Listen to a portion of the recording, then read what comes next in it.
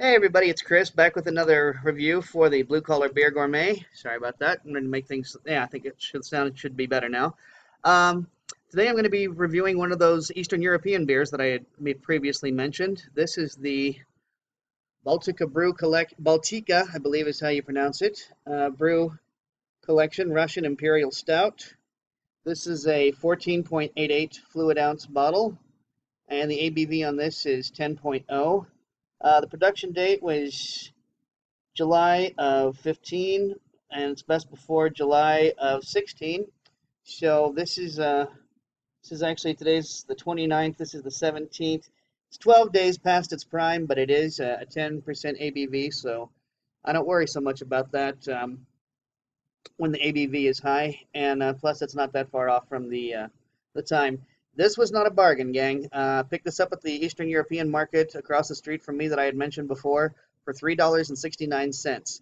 So yeah, this is one of those times when the Blue Collar Beer Gourmet had to spend a couple of bucks, but as I'll tell you in book one, which hopefully I'll have available soon, are sometimes you're going to have to spend some money for the hobby.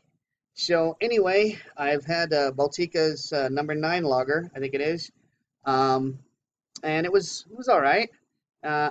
Really interested in trying this one out because it is in fact a Russian Imperial Stout from a Russian brewery.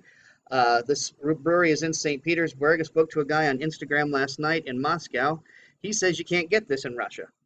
So that just gives you some idea of the availability of Russian Imperial Stouts in Russia. But because when I told him I was going to be trying this out, his response was Russian Imperial Stout. It almost made it sound like he'd never even heard of such a thing. So I don't know.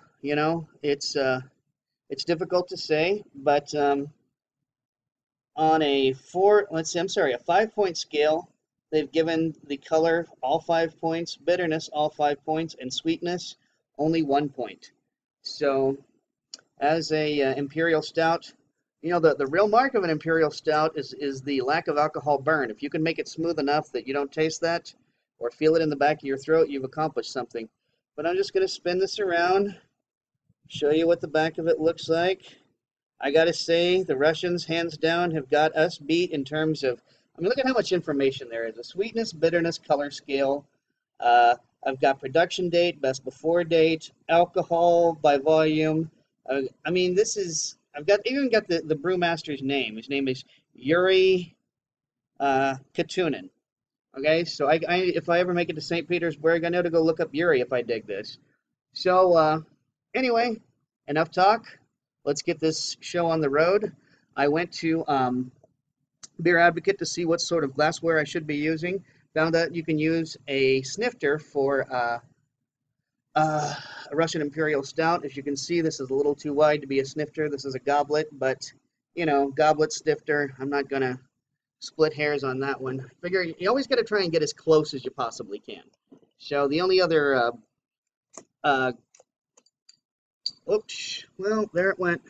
Sorry, gang, can't show you this bottle cap. Went over the side of the wall.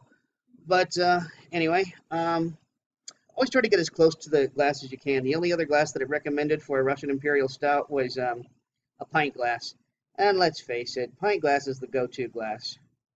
I mean, yes, if you don't have the proper glass, put it in a pint glass by all means. But if you've got a proper glass or something very close, now that is one dark stout. I have definitely given that the proper number on the 5 point scale by giving it all 5. Put that up closer. I'm not seeing a whole lot of carbonation, which I shouldn't for an Imperial Stout. Getting a heavy molasses smell and brown sugar. It's funny they only gave it a 1 point out of 5 on the sweetness scale, but at least on the bouquet, there's a lot of sweetness. This is like molasses and raisins, and there's a lot of complex smells in this. So, this is 14.88 ounces, and it fits in my goblet. I did not know that. So, yeah, that's I got to maintain the molasses, raisins, and brown sugar smells. So, let's try this out. A Russian Imperial Stout from Russia. What is it? Do they say Slovia, I believe is correct. So let's give this a shot.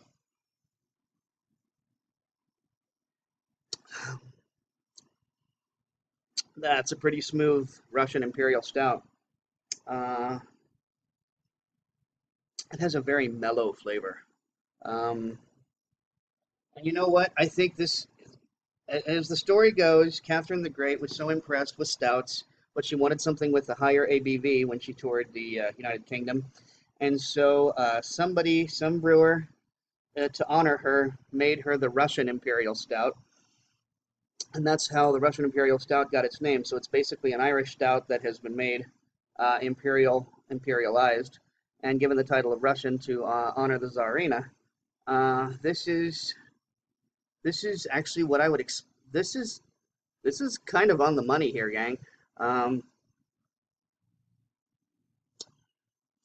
Because it really tastes like an imperialized Irish stout. Uh, despite all that, despite all the sweet smells, it's not particularly sweet in flavor. Not particularly bitter in either, though. I mean, it says bitterness, it gives it a total of 5. I know that Russian palates, I know they don't eat a lot of bitter. So maybe to a Russian, that's more bitter than an American audience, or maybe I'm just too much of an IPA fan, and I'm not noticing how bitter it really is. But this is a good beer. This is going to get probably a 4.25, maybe even a 4.5 on Untapped. And I think my goblet was just the right thing for this. It produces good flavor. You can see the head is remaining pretty persistent on that, and the head is a very light khaki. It's not a dark color at all. The beer itself, however, you cannot see through. Absolutely no seeing through that beer, and very little carbonation. So I'm going to sit back. I'm going to enjoy that. It's a 10-point ABV, and here in Vegas, it's kind of starting to cloud over. I don't think it's going to rain, but in the event that it does, I just wanted to get this review done. You know, this is one of those birthday reviews. Tomorrow, the fat man turns 44. So thanks, honey. That was my girl, Nancy, backing me up. And anyway, I see that I've gone on for 7.5 minutes now. But if you come across this, the Baltika Brew collection from Baltika Brewery out of St. Petersburg, the Russian Imperial Stout, this is a good one. I'm going to recommend this to my buddy Guy Medley. Guy, next time you're up here, you need to check out Max's Eastern European Market on Sahara, just east of Durango. And anyway, they're over there by Mr. Bill's and Capriati's. So anybody else too, whether you're Guy or somebody else out there who's in Vegas and wants to check out some Eastern European brews, $3.69 for this. Not a bargain, I gotta say, but for imports, it's difficult to get a bargain on imports, especially from a small grocer. That's the other thing too, is you got to understand that, you know, the big guys can buy in higher volume, get better prices. So, and I always prefer to help a smaller, more independent grocer over one of the big guys. I'm just watching the kitty run off. But anyway, Max's European Market. I didn't get the lady's name, but she is the one who orders the beer. She talked to me about beer, so expect. I don't know if it's going to be necessarily a whole series, but expect to see more Eastern European beers.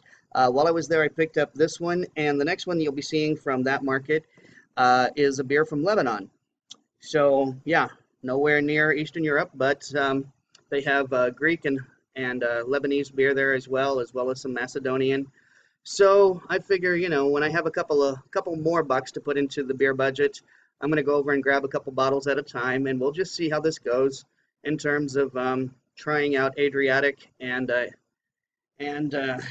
Eastern European beers.